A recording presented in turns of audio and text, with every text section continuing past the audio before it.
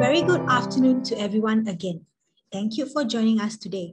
I am Shaida, Student Service Associate at Bishan Learning Center, and I will be your MC for this afternoon. Our Q&A session will be at the end of the talk for about 10 to 15 minutes. Our speakers from DAS Academy and our learning centers will be answering your questions live. If you are interested in our courses and workshops related to this talk, we will be featuring the upcoming courses, and links will also be posted at the chat box. Without further ado, please enjoy the talk first, and we will see you shortly. Hi everyone. Okay, I'm Yun Rui, and I'm an associate lecturer with the DAS Academy and a lead education therapist with the DAS. So thank you for taking time out and having a lunch date with me as we talk about how we can get your child's attention. All right, okay, so let's see. Okay, how many of you have found yourself asking these questions either to your child or yourself? All right, how many times must I repeat myself? And very often you find yourself repeating like a broken record, and your child does not seem to be able to remember what you've said. And in fact, you have to keep calling him to attention or getting him back to the table when doing work. For example, you find that he can't focus on finishing his work. And very often you find yourself asking, did you hear what I said? In fact, your child does not seem to register what you're saying. All right, so without further ado, let's look at the definition of attention. So the definition of attention is the ability to actively process specific information in the environment while tuning out other details. Okay, the thing about our attention is that it's limited in capacity and duration. As such, it's important for us to have ways to effectively manage the attentional resources we have available. So think about attention as a highlighter. So when you read through a section of text in a book, the highlighted section stands out, causing you to focus your interest in that area. So it's not just about centering your focus on one particular thing. All right, it also involves ignoring a great deal of competing information and stimuli. So attention allows you to tune out information, sensation, and perceptions that are not relevant at the moment, and instead, it focuses your energy on the information that's important. All right, in fact, there are actually 4 types of attention. Firstly, we have the sustained attention. In other words, you are able to hold and maintain attention over a period of time, necessary for the focus and concentration needed in learning, listening, and paying attention during conversation or instruction. Just like now, for you to listen to me for the next 20 minutes, you will need to have sustained attention for you to get the most out of it. All right, next, we have selective attention.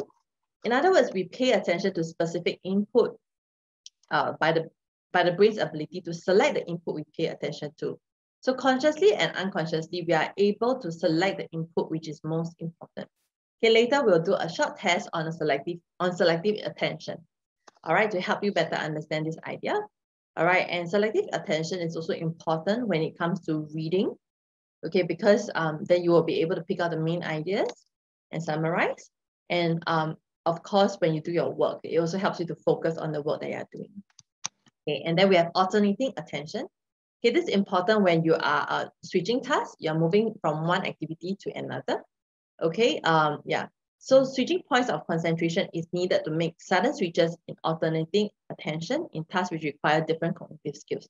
So for example, your child could be working on a math task, and then your child would require alternating attention to then be able to switch to, for example, a Chinese task or to go and do his homework, or to go and have dinner. All right, and lastly is divided attention. Okay, the divided attention is basically the ability to focus on 2 or more things at the same time. Okay, if you are, so I think a very real life situation that we see people doing is that being able to drive and hold a conversation simultaneously.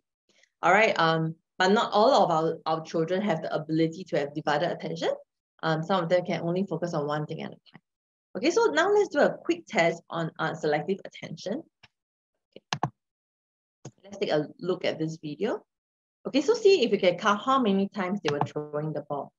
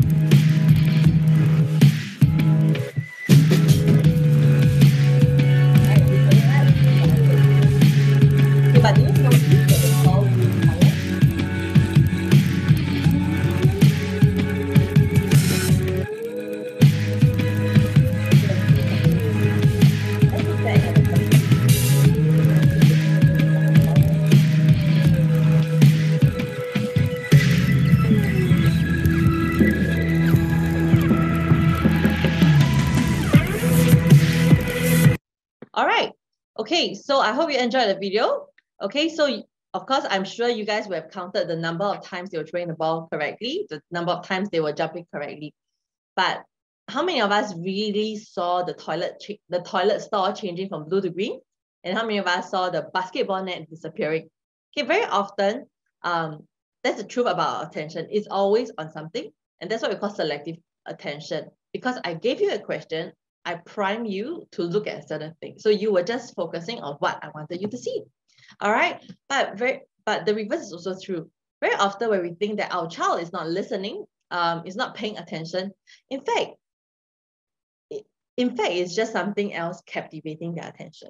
So when we select attention, so we also need to teach them how to practice selective attention. Okay, so with that understanding about attention, okay, I'm going to share with you guys very quickly about 4 strategies that you can do to help your child with their attention, especially in the area of doing their work. All right, so first thing is that we need to get their attention. Okay, how many of you or how many of us after working, as we get back home, what we find ourselves is shouting their names down the corridor. June, get your work done, you know, come and do your homework, go and wash your hair. And the thing is that we have no idea where they are in the house.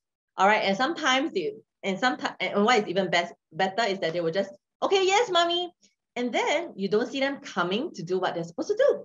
All right. In fact, that is a very, very common phenomenon that we see happening to kids. So the very first thing that to get their attention, especially if you find that your child is not able to pay attention or struggles with listening, the first thing you need to do is to establish eye contact.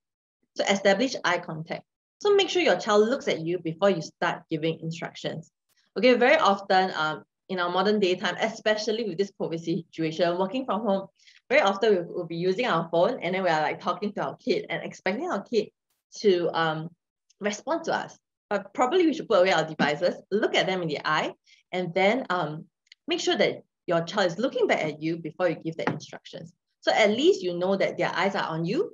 Okay, their selective attention is on you. So there are no other distractions there are no other distractions that are fighting for the attention. Okay, and secondly, physical contact could help establish attention. So not all children are very visual or auditory. So sometimes some kids are more kinesthetic, they are more physical, right? So sometimes you just need to tap them on the shoulder, all right, or just hold his hand, or even look at him in the eye and wait for him to look back at you before you give your instructions.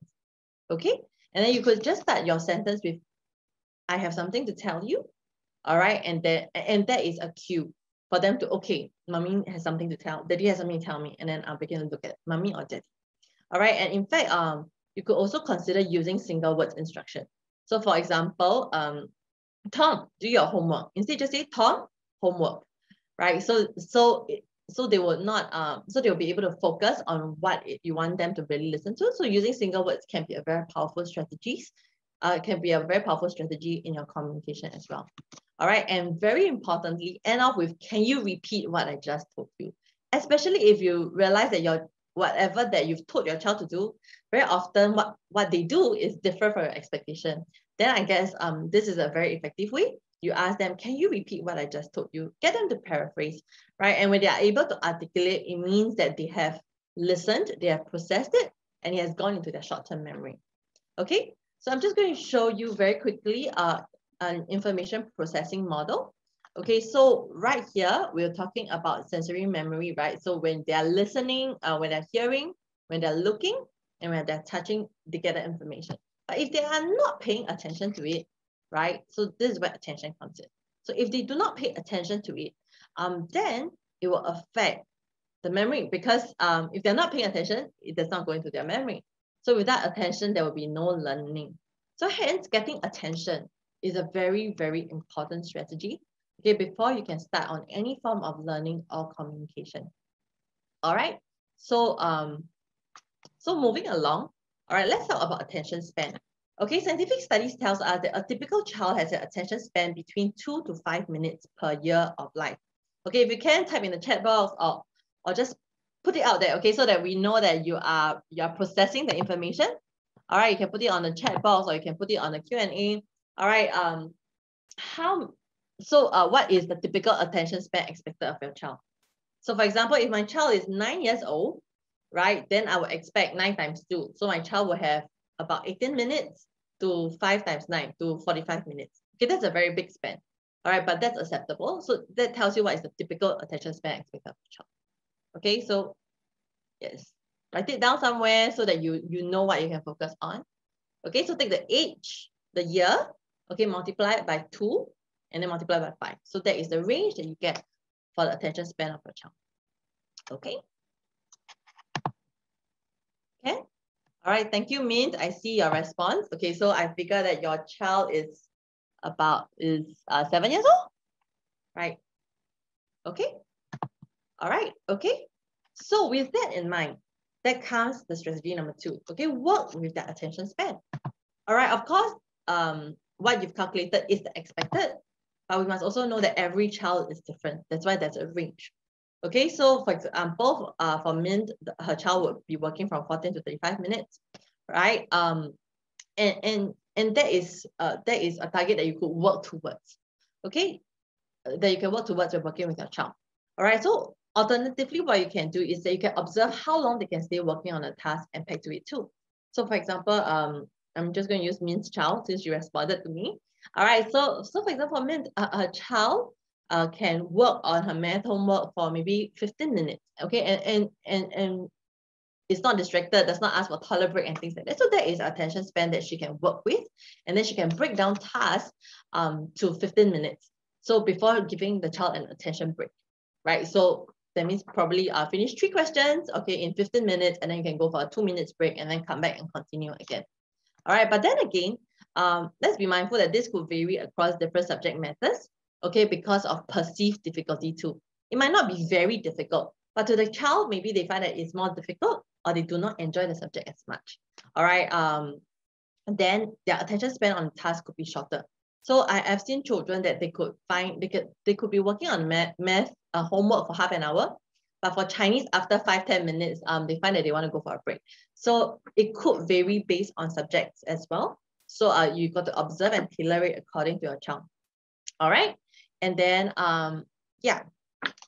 All right, so what you could do is, okay, so you could also create checklists, right? Yeah, you could also create checklists so that they could actually see where they are going for, and then what they can and help them to stay focused on the task on hand. Okay, and very importantly, we need to grow our child's attention span. After all, if they're going for examinations, the duration of attention is a lot longer, right? So how can we grow their attention span? So for example, if the child can only focus 15 minutes, then probably you could increase that to maybe 18 minutes, 20 minutes, then give a movement break and continue. And then continue working on that increased attention span. So continue working in 18 or 20 minutes block until the child is comfortably working with 18-20 minutes block before you increase that. Okay, so keep repeating it until your child gets comfortable. So increase the duration gradually. Yeah, so if they can only stay focused for 5 minutes, then probably you can only increase the duration by 1 or 2 minutes each time. But if they're focusing like 20 minutes, then maybe you can consider increasing it by 3 to 5 minutes each time.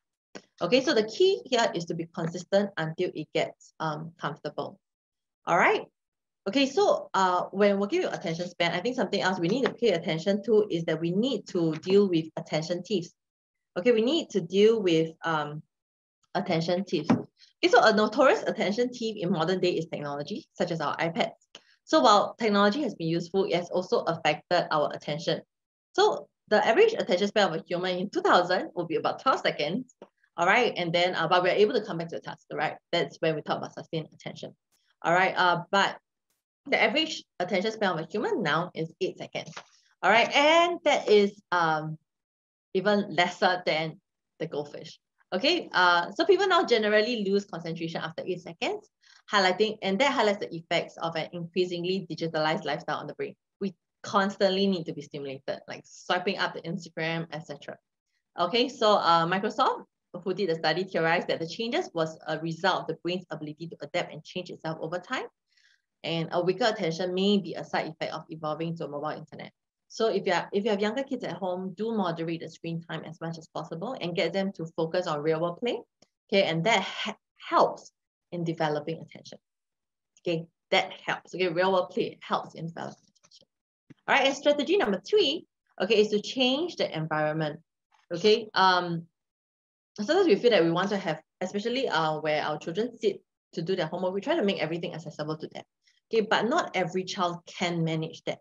Okay, so if you find that your child is always fiddling with things and there are blocks that they would want to try to play with on their homework table, then make sure that the working table only has the essential, so that there are no toys, etc., to take away their attention from the task. All right, so remove possible distractions. And you have more than one child, okay, try to ensure that the homework time of one does not coincide with the playtime of the other. Okay, so if your younger child has no homework, then probably make it a reading time or something. All right, because playtime is what all children enjoy, right? And you do not want to be in a power struggle where how come Titi can play and then I cannot, I must do work. Okay, so try not to have a homework time and playtime coinciding together. All right, and it also helps to have a homework spot, so it mentally shifts their attention to the task at hand. When they come to a place, instinctively, they know that they need to do homework. So that helps. Okay, it can just be a table with their pens. All right, and they know that there's a homework spot. Okay, next, for some children, they do not enjoy homework as much. So providing visual timetable also helps the child to know what's coming up next. So that helps with the alternating attention. It helps them to mentally change gears. So it prepares them for the next task. All right, and if they do not enjoy the particular task they are doing, at least they know that there's an end to it. Okay, it does not go into eternity. All right, and it can help them to focus. Okay, and lastly, you could consider using a visual timer such as the one shown on the slides.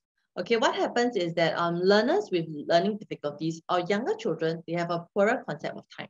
Okay, time is very subjective. It's not so concrete.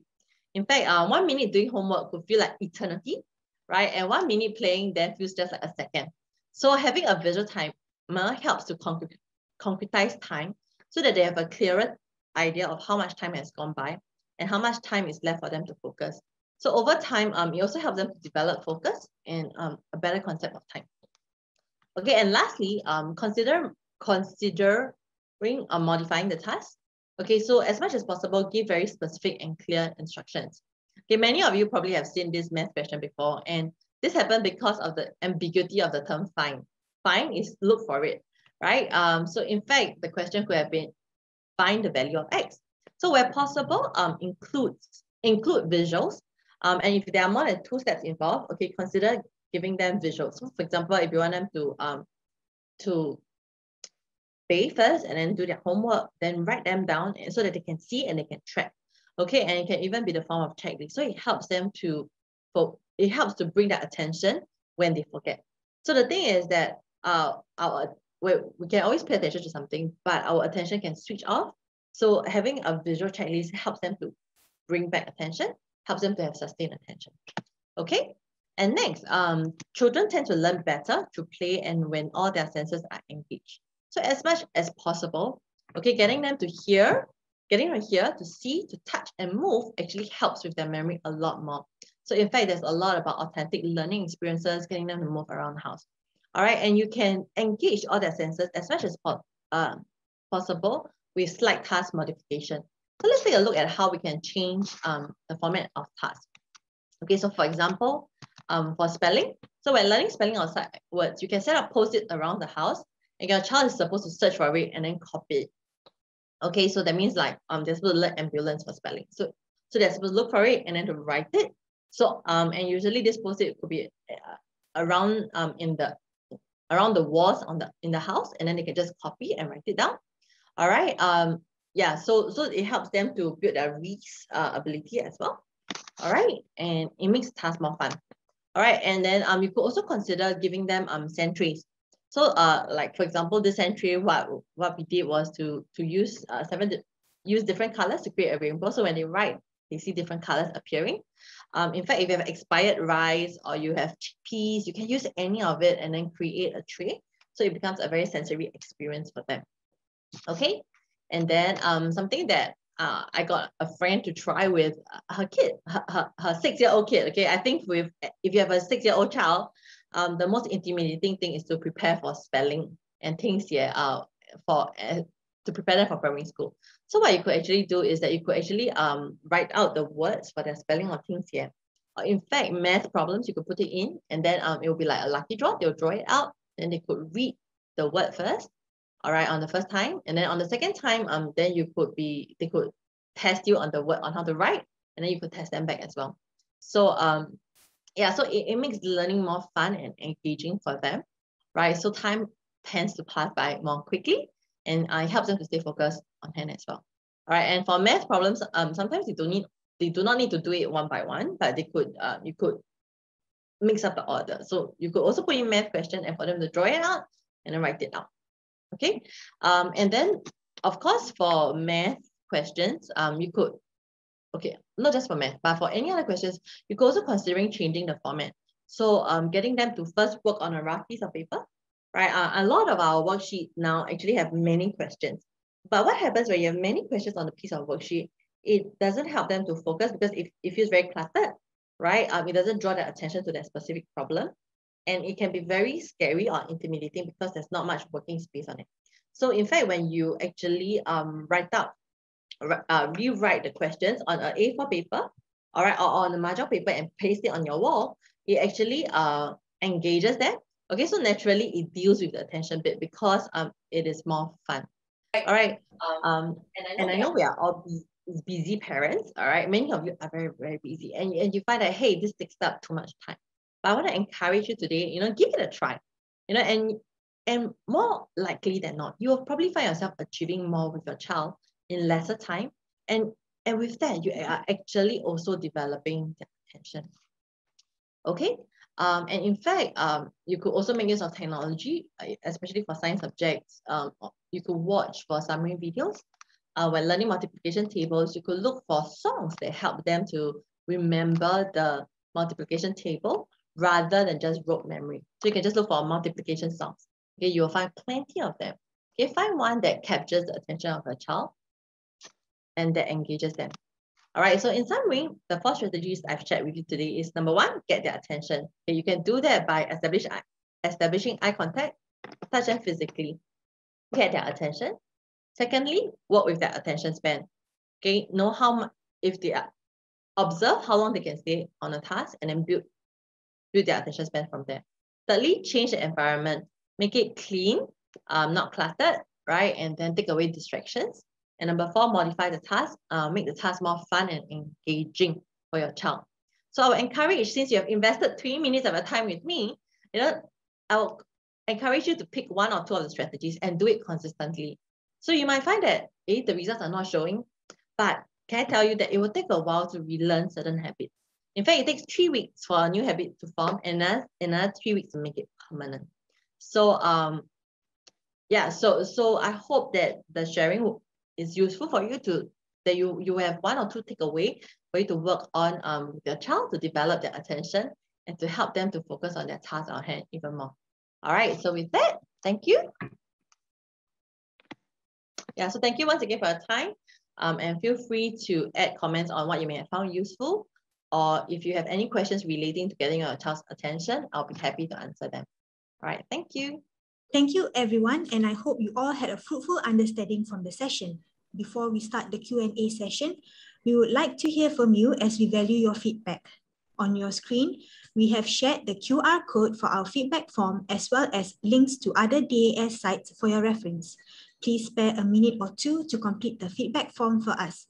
We will be sharing on our upcoming courses by DAS Academy, in which we will stay back later to answer your queries if you are interested to sign up for these courses. Now we shall move on to our Q&A session, which will approximately take 10 to 15 minutes. You may ask questions relevant to the session, which we will do our best to answer. We have our speaker, Ms. Kong Yun Rui, Lead Educational Therapist at DAS and Associate Lecturer of DAS Academy. Besides teaching, Ms. Yun Rui does research on learning difficulties in Chinese. She also develops curriculum and mentors teachers at DAS. Ms. Yunrei will help to address educational questions, and I will also help with queries pertaining to our learning centers. So let's begin. Great. Hi. There's actually a very interesting question in the Q&A box.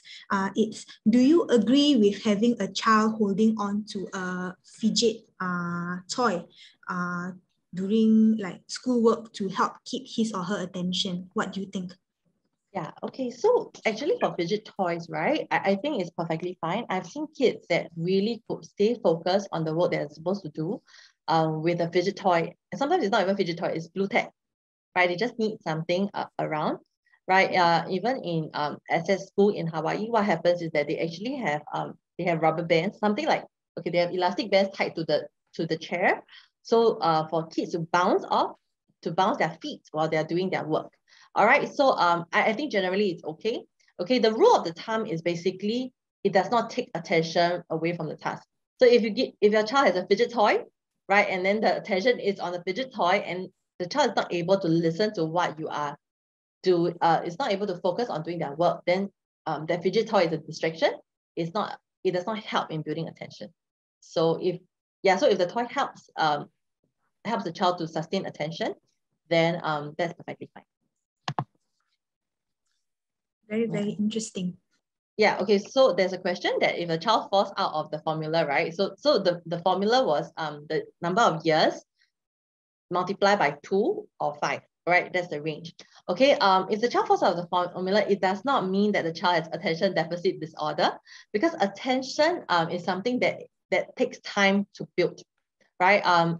And sometimes it's because they have not been trained to have attention, to focus on something, right? And then yeah, so because they have not been trained to focus on something, so they might not be able to have that attention on some, to pay attention for that duration of time.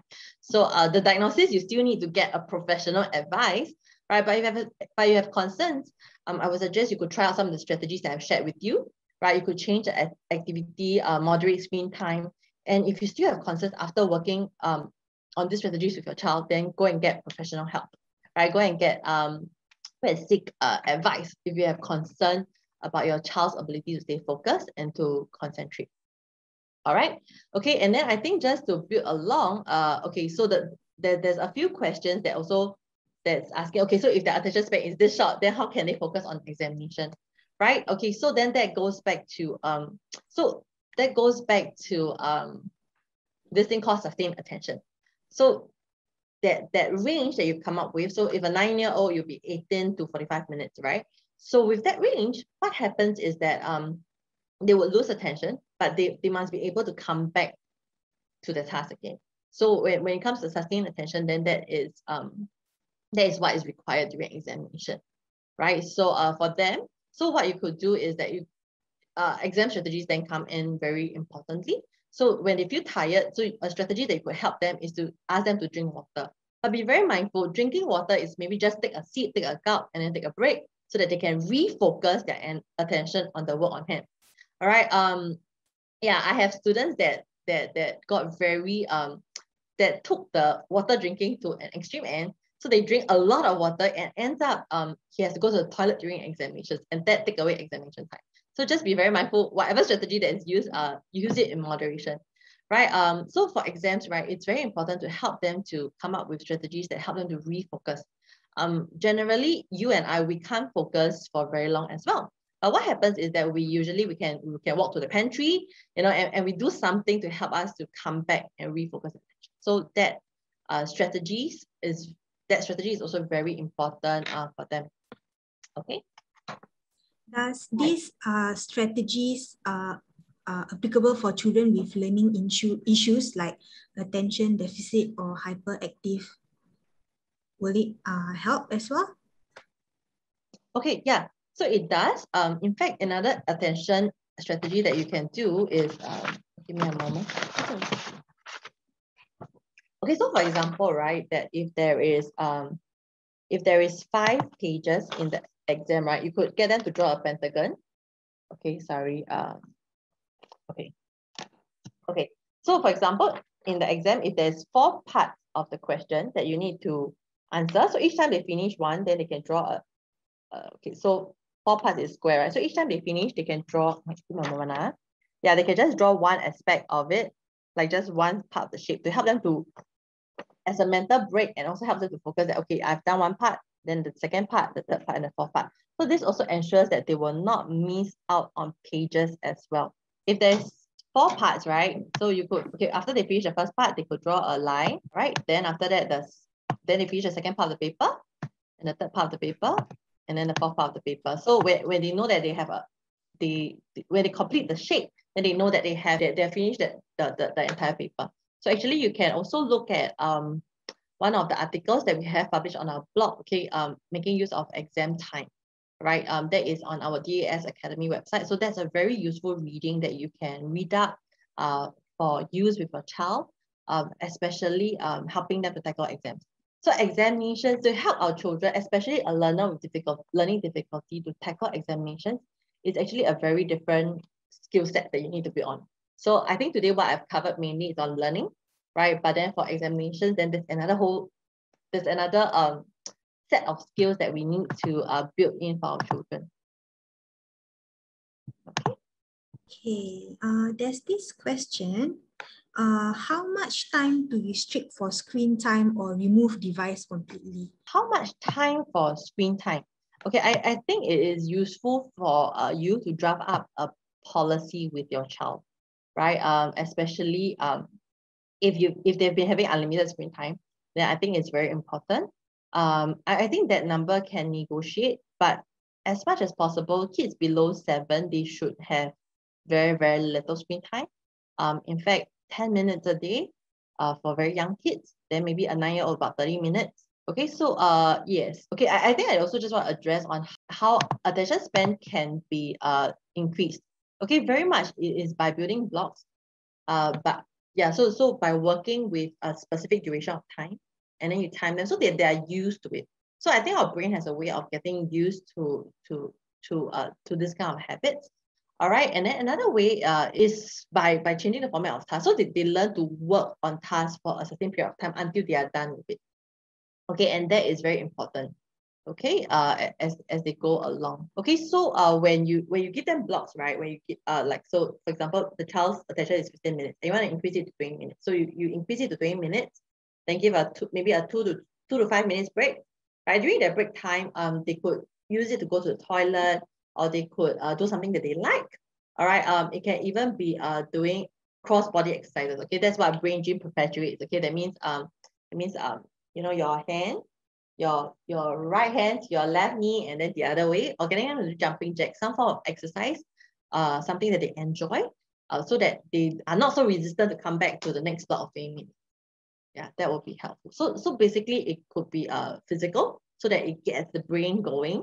Getting them to hydrate is very important as well. All right, and very importantly, is something that they enjoy doing. Yunrei, there is this question, is coffee or tea helpful in improving focus with kids with ADHD? Okay, actually, caffeine is not good for any one of us, actually. Yeah, so coffee and tea, basically, I'll ask them to choose me, right? Okay, I mean, basically choose the parent. Okay, and as a parent, we can help them to build their focus, their attention. Very often, sometimes they just need some skills and strategies to help them. Okay, so earlier on, a parent has pointed out fidget toy, all right, or you can just actually change the nature of the task, right? Sometimes kids may not be paying attention, but simply because they are actually task avoidant, because they find that it's so difficult for them and they do not want to do it. So they are trying to get out of it. So it's not that they cannot pay attention, but because this is what I call task avoidant behavior, they find it so hard. They find that task is so hard, so they are just trying to find ways to get out of it. So it's not so much of an attention issue, but more of a task avoidant issue. So you could try changing the format of tasks and make learning more fun for your child. Okay, and as you go along, right? Okay, and I think another question is about the child needing to go to the washroom very frequently. It might not really be a difficulty with paying attention. Okay, I had a 13-year-old boy that came to me. Within 1 hour class, okay, he actually had to go to the toilet 5 times. Okay, and what is really the issue? The issue is that he was very nervous. He was very stressed out. So and the way he coped is that he drank water, right? And he just needed to keep going. And I couldn't deny him of that, right? But what I did to help him was to get him to resolve it. Okay, first go to toilet before the class, right? And then when you drink water, drink it in sips. All right. And then I limited the number of times. So it started with, okay, you can only have 4 toilet breaks. So I wrote it on the board. So I clean it out each time. So he knows he needs to pace it. And gradually I decreased it.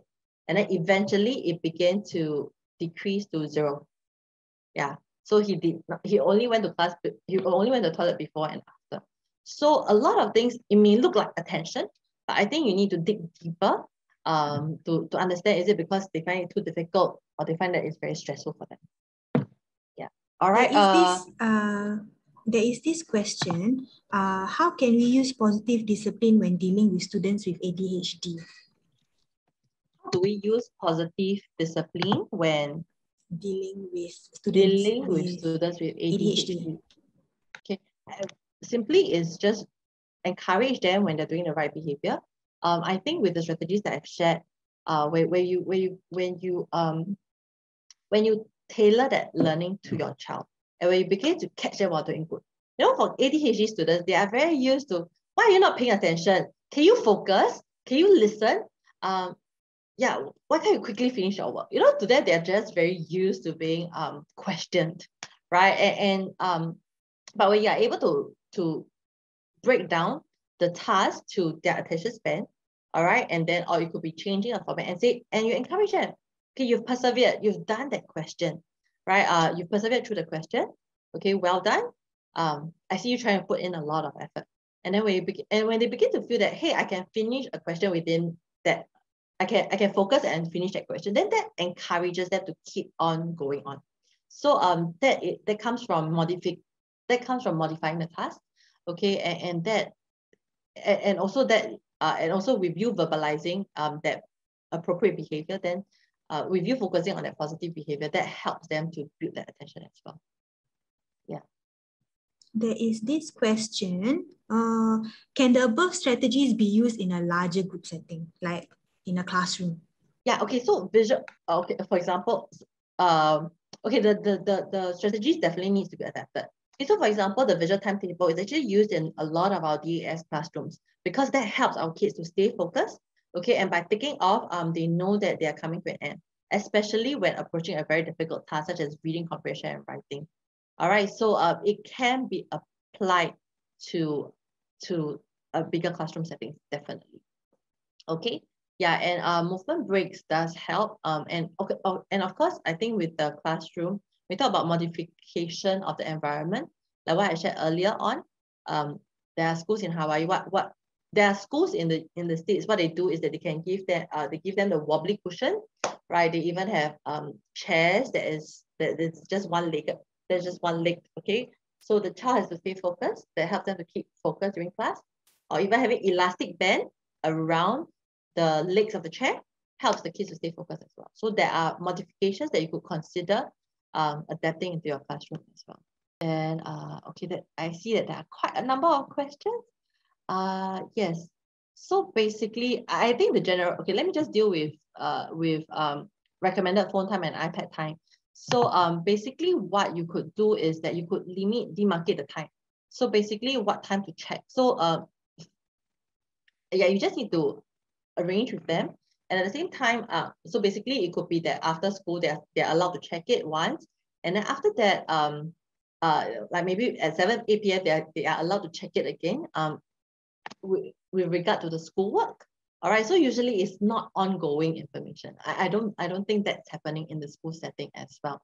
So I think demarcate certain pockets of time so that they know when and to expect and what to expect, then that is very useful. All right, and with the use of technology, it's very hard to change a child without changing ourselves. So it is also important that if you tell them that, okay, during this period of time, it's family time, there's no phone, then I think as parents, we also got to put away our phones as well. Okay, yeah. Okay, then for the elastic bands around the chair, the bands are actually tied around the legs of the chair. Okay, it's just around the legs of the chair. All right. Yeah. Okay, hi everyone. We are reaching the end of our Q&A session and we'll be wrapping up the last few questions from you. If you are unable to answer some of your questions live, please send it through our feedback form via the QR code shared here or through the link shared in the chat feature. We will be collating all the questions and we will get back to you via email. So let's take in the last few questions. Yun Wei, will yoga ball help the kids instead of rocking his chair? It depends. It really depends. Yeah. So I guess what works for your child might not work for another child. But I think yoga ball does help them in a sense of balance. And I think when you divert their attention, okay, in fact, that the schools in the States, some of them actually give the children yoga balls to sit on rather than a chair, right? Because it's less dangerous in a sense. Okay, thank you everyone for attending this talk and being such wonderful participants. The next webinar, Learn to Write with the Right Approach, will be on 1st July, Thursday. You may go to our website to find more details about this webinar. The DAS Academy has courses that are relevant to this webinar and the links are posted in the chat box. You may also visit the DAS Academy website for other courses, but due to the time limit, we'll only share 3 here. The first course is Clever but Cluttered, Developing Your Child's Executive Function Workshop. This workshop will be conducted on 8 May 2021. This workshop is targeted at parents and teachers who are interested in helping learners with specific learning difficulties, also known as SPLD, to become more effective in managing the studies. SPLD learners tend to struggle more with schoolwork due to the nature of their learning needs. The registration for this workshop closes on 5th May 2021. The second course is Going Beyond Learning Difficulties, Developing Growth Mindsets Workshop. This workshop will be conducted on 5th June 2021. The participants will learn practical strategies to talk to their children about their learning difficulty and challenges and how to manage them. Participants are also guided on how to develop a growth mindset in their children by learning how to praise, frame questions, and offer controlled choices to them in their daily living. Registration for this workshop closes on 1st June 2021. The third course is the Certificate in Educational Psychology, which will be conducted from 23rd to 30th October 2021. This course aims to equip participants with an understanding of educational psychology and its impact on parenting, teaching, and learning styles. Participants will gain deeper understanding of the importance of educational psychology in teaching and learning, and that no single learning approach or style will fit every learner with SPLDs. Registration for this course will close on 20th October 2021. With all these exciting courses that DAS Academy has to offer, do post in the Q&A feature any questions that you would like us to address. If you are unsure about how to sign up or you would like us to explain more about the courses we have shared earlier. While we are waiting for your response, we would like to share how you can get some grants and discounts for some of these courses. If you are practitioners in the field of specific learning differences and education, we could encourage you to join RETA, which stands for Register of Educational Therapists Asia, an initiative by the DAS to bring together SPLD practitioners. Teachers and allied educators can certainly qualify to be a RETA member. However, the good news is that you don't necessarily have to be a practitioner to be a RETA member. There are different levels of membership. Regardless of the membership level, RETA members get to enjoy a 10% discount on courses and workshops conducted by the DAS Academy. To find out more about RETA, you may visit www.reta.sg. Next, we also like to share about the CTG, which is short for Caregivers Training Grant. This is a grant to support caregivers of any persons with disabilities or learning difficulties in attending training. Caregivers will receive a grant of $200 per care recipient. This grant can be utilized by attending any of the CTG approved training courses over the financial year at any VWOs and can be used by different caregivers of the same care recipient. The The validity of the grant is 1st April to 31st March the following year. The only payment required by the caregiver is a co-payment of just $10. However, that amount is subject to the balance of the CTG. You may go to DAS Academy website to learn more about the certificate courses, workshops, and CTG we have mentioned. We look forward to seeing you soon. With this, we have come to the end of our talk today, and here's wishing all of you a great weekend ahead.